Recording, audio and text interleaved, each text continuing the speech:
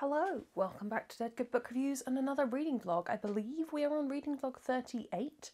Welcome, it's lovely to see you. I am back with a morning check-in, which I've not done for a couple of months probably. It is first thing on Monday morning. I'm going running at lunchtime. There's no time to vlog then.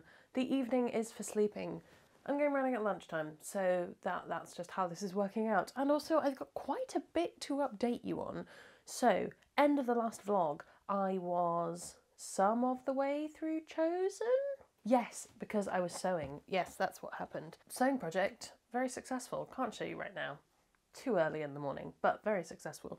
I finished Chosen, and therefore have finished my reread of books 1 and 2 in the Slayer series so far. While I like a lot of elements of this series, like it's Buffy, it's a fun world, I don't love the plot and I'm not obsessed with the main character, and that's kind of a disadvantage when you're in things where the main character is quite important. Let's go hang out with her lesbian twin a bit more, maybe. That would be what I would want. I think what I'm going to do is I'm going to unhaul Chosen because I liked it less, and I'm going to hang on to Slayer because actually Slayer I did enjoy rereading. I thought it was good fun, and the plot for this book is quite good. I think that's what I'm going to do. Right, I had a list of all the things that I read so that I wouldn't forget. Then it was Saturday night, and Insomnia was back. I mean, she never left. It's been fun. I picked up, middle of the night, what was it called?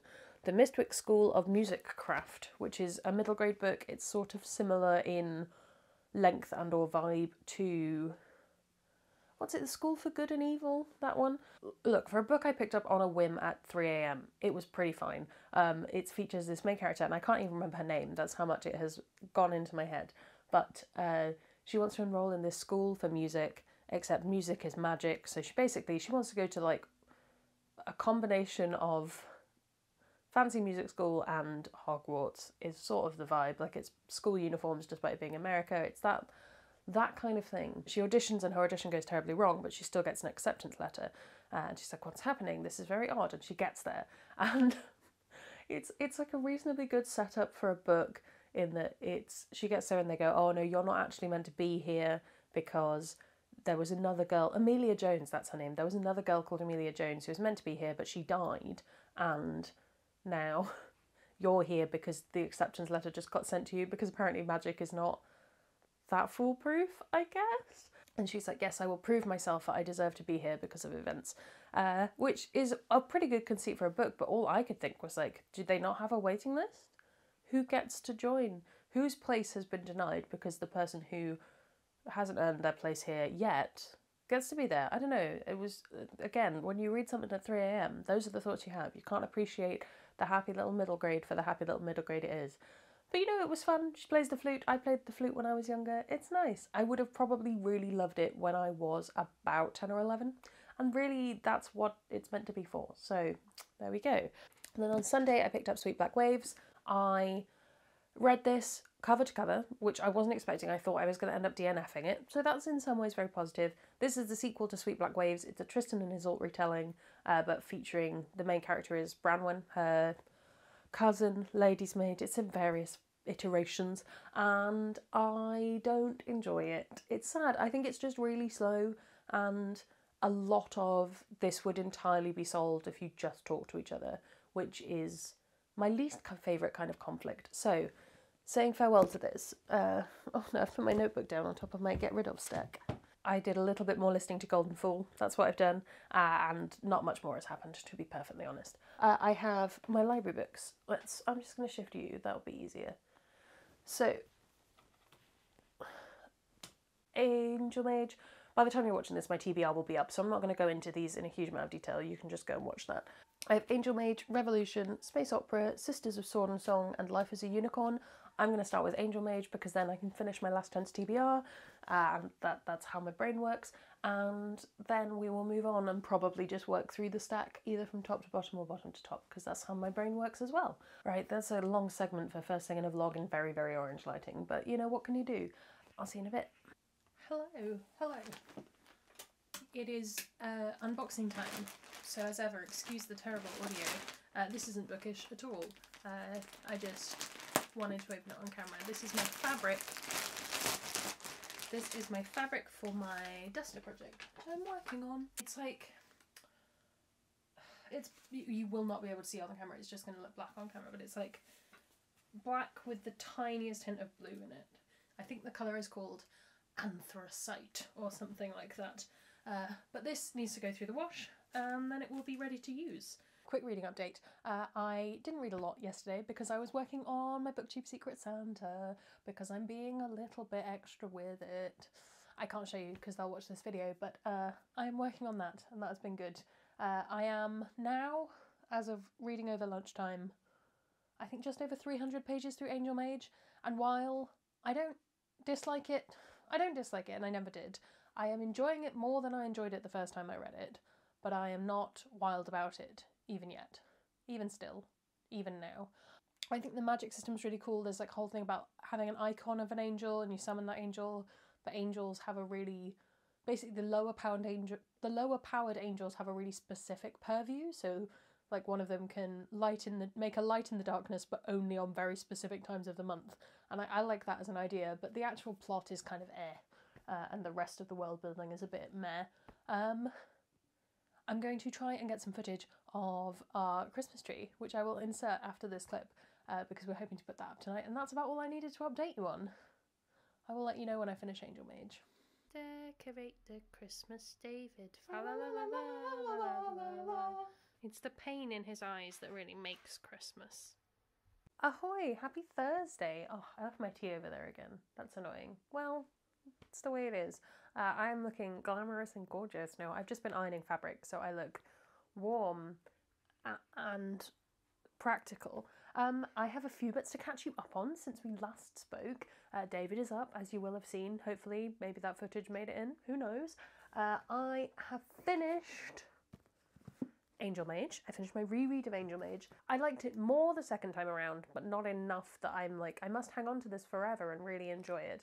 I think the difficulty is that the really important bits, like when you bring these 4 stranger characters together, which happens in this book, kind of is a blink and you'll miss it moment, and the ending is also kind of a blink and you'll miss it moment. And I think that it's one of those things where I try not to spoil it for you, the ending uses one character where it's set up 4 as being important. I don't know, the narrative structure isn't great, but the magic is very cool, the world is interesting, I like the whole angel thing, it works pretty well, which my original statement being it was too angel-y is now probably not as valid, but yeah, I just don't think the story's great. So thank you. Left-Handed Booksellers of London is better, if you want more adult fantasy from Garth Nix. And then I also finished Sisters of Sword and Song by Rebecca Ross, and I was checking because I thought I'd read Queen's Rising. I think I have. What this book actually reminded me of is, it'll come back to me, it's one of those YA books that there are quite a lot of books similar to it. I think it's Grace and Fury. We have like one sister set up for success and the other one goes to prison. It's that one, but except kind of ancient Greece adjacent. I say adjacent because it is not in any way historically accurate. Don't go in expecting that. I think other than the mention of hoplites, everything else is kind of like, well, it's vaguely ancient Greek, that'll do. But it is a fun story. It's a fast-paced YA kind of adventure-y sort of thing. The magic is there, but not particularly fascinating.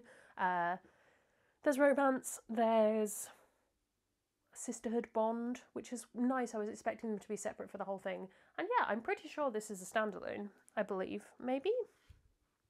Yes. So if you're looking for standalone YA fantasy, which you don't find that often to be fair, this would be an option. I don't know if I'd be like, this is a must read, but if you are really into YA, it's one of the better YAs of that kind. And I am... It's all the way over there, so I'm not going to grab it, but I am about 100 pages through Space Opera, which I am enjoying the plot of, but the plot that I have read in 100 pages could be condensed into about 4, because it is the most dense, wordy, I am so intelligent, I am getting so many things in, I want to be Douglas Adams, I want to be Terry Pratchett, that kind of tone, which I don't think is for everyone, and I think it would probably work better in audiobook, because reading it is just a little bit relentless. There are sentences that are whole paragraphs, and I just cannot do that easily. So it is taking much longer to read than I wanted to.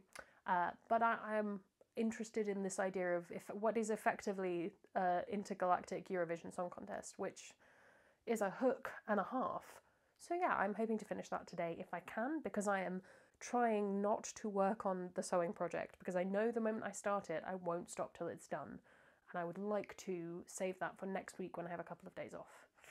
We shall see. And possibly the beginning of Christmas week when I would normally be going up to my parents, but we're in lockdown until like the 23rd. So yeah, I have that and then 2 more library books to go, and then things are good. I have not listened to any more audiobook, despite having been doing things that really could have the audiobook on. I'm not sure what's stopping me listening to Golden Fool at the moment. Need to work that out. My Secret Santa present is almost done. I'm waiting for one more delivery on that, and then I have to brave the post office, which I'm not looking forward to be honest. I think it's going to be a long day of queuing on a Saturday, or maybe indeed on one of those days off. That's about all, really. Fantastic. I shall speak to you when I finish Space Opera. Trying not to work on the sewing project, because I know the moment I start it, I won't stop till it's done. Yes, I started the sewing project. No regrets. Yesterday evening, after having immediately come off the vlog and been like, oh, I'm not going to do too much on that sewing project because I'm going to save it, and it will mean I don't do any reading. And then I cut out all the pattern pieces and started, and I now, as I predicted, I want to keep going with it. But I do have good news. I finished Space Opera. Oh, it's densely worded, and the story is okay. I think it's one of those things where if you really like the style of writing, the really dense, thinks it's very funny kind of writing, it might be interesting to you, but I wouldn't be like, yes, everyone has to read this, it's the most hilarious book I've ever read. I think if you love that kind of slightly surreal tone, it might be for you, but it wasn't my vibe. I wanted to start Revolution, but I haven't because I've been working and went for a run just when my hair is still damp. So I have that, and I still have Life as a Unicorn to go. I did finish Animals 13 though, which is the other reason I haven't started Revolution. So that's done. And I will talk about that one in a video in the near future, so you don't need to hear me talk about that now. So yeah, it's been pretty good couple of days, and now I just want to keep going with the sewing project, so I'm not gonna vlog for very long. Goodbye. Hi, I'm just coming on for a quick one. It is Saturday morning. I think it's still morning. Probably. I am sewing, as you might be... No, that's the wrong way. I can't do angles. But I am sewing. Things are not going the way I want them to, and I'm getting frustrated. Also, on top of that, today we got up and we had lights, but no other power. Our washing machine tripped the fuses. But that was an exciting hour of being freezing cold because our heating wasn't on and trying to work out what was wrong. No, I am currently in sleeve hell, which if you sew, you'll know. And I haven't done any more reading, and I don't intend to, so I think I'm just going to close out the vlog here. Thank you so much for joining me this week. It's been a pretty decent reading week. Obviously, I have 2 books that I wanted to read that I haven't, but I threw in Animals 13 at the last minute, so that's good. And I am on the sleeve portion of a sewing project, which is pretty good going, to be honest, for my own workload. I'm meant to be filming today. I don't know if I'm going to get to it. I don't know if I'm going to be in the mood after trying to bind off these sleeves.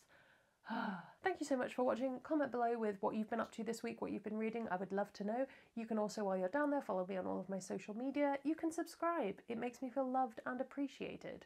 That's all from me, and I will see you in the next one. It's gonna be some bloopers now. I think what I'm gonna do,